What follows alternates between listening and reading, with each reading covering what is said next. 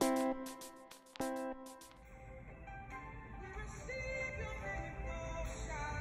guys,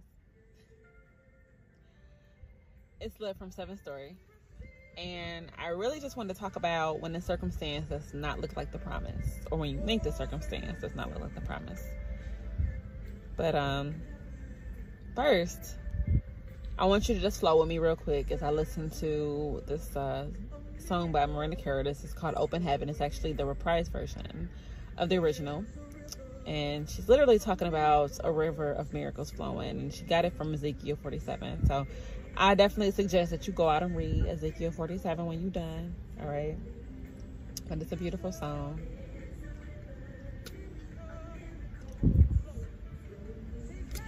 And I'm literally just picturing a river, literally of miracles, right? That you can just grab everything that you need from this river. Like increase, promotion, deliverance, healing. Like everything you need is in this river. Because God has given us provision, and He's given it to us for every single day that we live, right? He's already gone before us and already has given things to us. We just got to go grab it. But just think about that. Just think about that for a second. Jesus.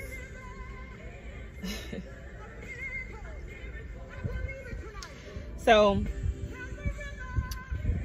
what do we do when the circumstance does not look like the promise? If you're anything like me, the Lord has probably given you prophetic word, or He's probably given you visions and dreams, or even have used your voice to be your own prophetic word, where maybe nobody has confirmed it, so you kind of teeter-totting a little bit, wondering if it was even God that said it to you.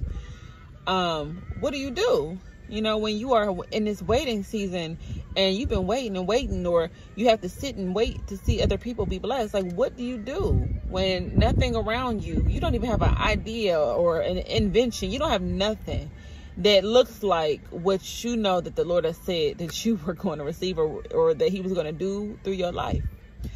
But, you know, even as I was getting ready to record this, the thought came in my mind, what if the circumstance did look like the promise? What if the Lord needed you to get to a certain place in your life, right?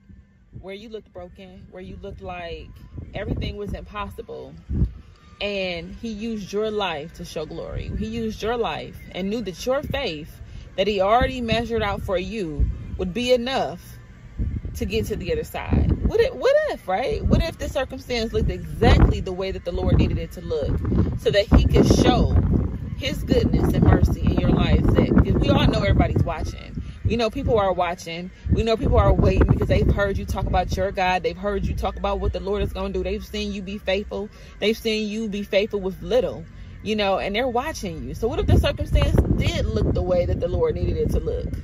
What if it did?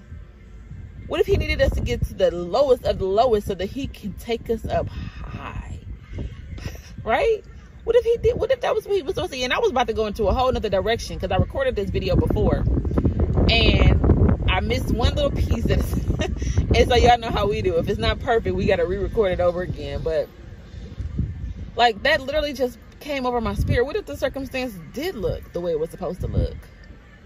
So the original thought I had was, what if the circumstance, you know, when you're dealing with things and you have had all these issues, and, you know, there's all these things that have come against you, and you're like, man, God, this is not what the promise is. I know what you said to me. I know you said you would do great things through me. I know that you said that I would do great things with my life. I know that you said I would see the glory of the Lord on my life, but I'm living in this shack, God. I don't have enough money to pay my bills, God. Like, I'm looking out the window to see if my car is still there, God. Like, my kids don't have enough food, God. Like, Lord, I know this does not look like what you said, but I know what you said. So what do? In Ephesians 6, it talks about keeping on the armor, right? Keeping on the armor and standing firm. Because what we know is that the enemy roams around like a lion. Therefore, he's a counterfeit. And all he has the authority to do is to get into your mind. If he can get into your mind, he can have everything. He can take everything from you. But if we keep on the armor of God, which is actually the Lord's word, okay, and apply it, the Rhema word, to our circumstance, whenever we hit it, whenever something comes against us, we know that we can constantly fight. And the word also says that we should be in a position of praise.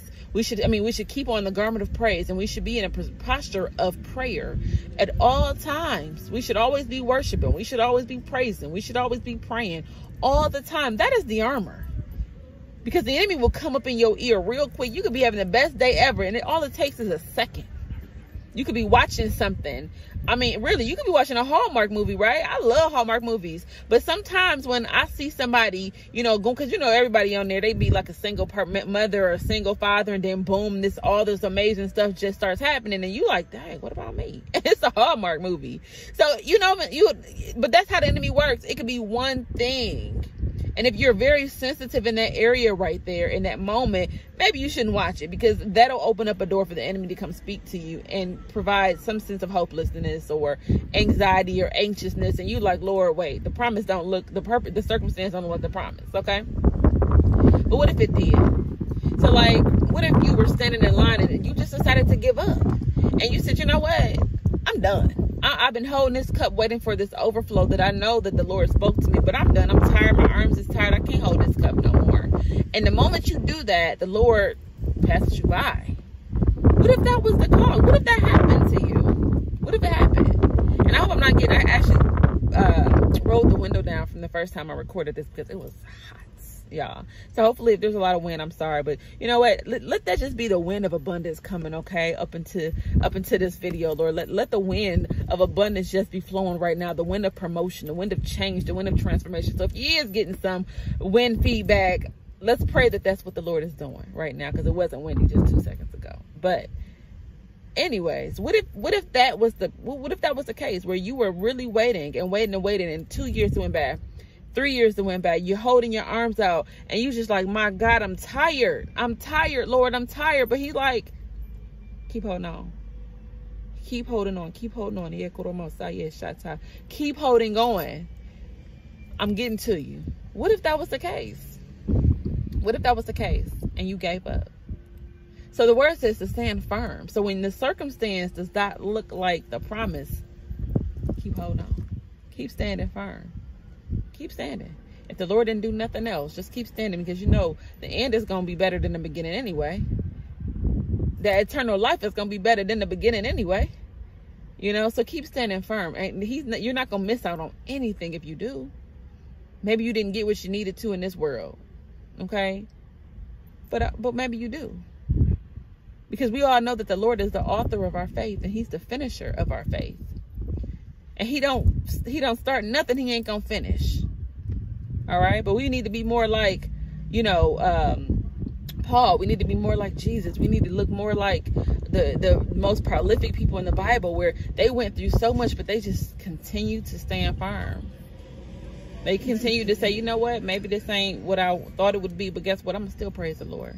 I'm gonna still keep on my garment of praise. I'm gonna still tell people about Jesus, even if I'm up in this jail. I'm going to still write these letters. Stand firm. So if the circumstance does not look the way you expected it to look, because your timing, because of what everybody else did, because you're tired, just keep standing. Keep praising. Keep worshiping. And the Lord said, if you keep doing that, he's going to come through. Keep praising, praying, keep knocking. Whatever that order was. I think it's Matthew 7 or something. He's gonna come through. I go through it. I've gone through where the circumstance don't look like it, and we all know that our emotions will be the death of us. Okay, if we allow our feelings and emotions to overcome what we know, what we know our faith to be, which is the substance of things hoped for and the evidence of things unseen, according to Hebrews 11:1. If we allow our emotions and feelings to overcome those things, and what we know that the Lord is. And so we can't allow those things, the fleshly feelings, to overcome the supernatural of what we just know, that we know. You think, because when you least expect it, God can do a sudden move, okay? When you least think, when you think so that you're so inadequate that the Lord can't do nothing through your life, that he can't use you, that he can't maneuver or do something in your mind that shifts a perspective, that downloads an invention or an idea. You're like, wait, where'd that come from? Wait, just a minute ago, I ain't have nothing, Lord. I thought I was hopeless. And boom, you just gave me something. It was his timing. And it was your posture. that's set forth to change. So just stay in it, y'all. Just stay in it. So that's all I wanted to say today. I love y'all so much. Peace.